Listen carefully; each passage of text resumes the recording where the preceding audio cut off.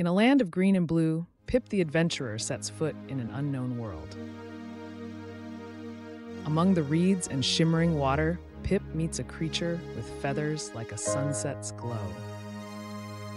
With a gentle heart and worried eyes, Flora searches for her family in the vast expanse. From the shadows of the trees, a spotted guardian appears, ready to guide the way. Following the dancing lights in the fog, they tread further into the unknown, united in their quest. Overcoming the twisted roots and murky waters, they forge ahead, each step a test of their courage.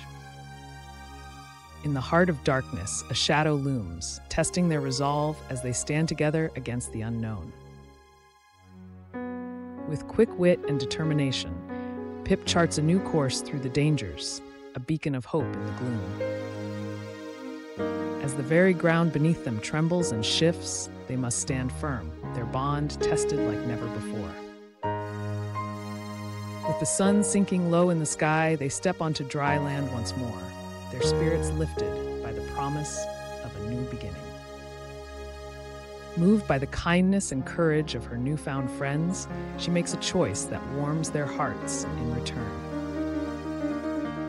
As the sun dips below the horizon, they huddle close, a trio of different creatures bound by an unbreakable bond of friendship.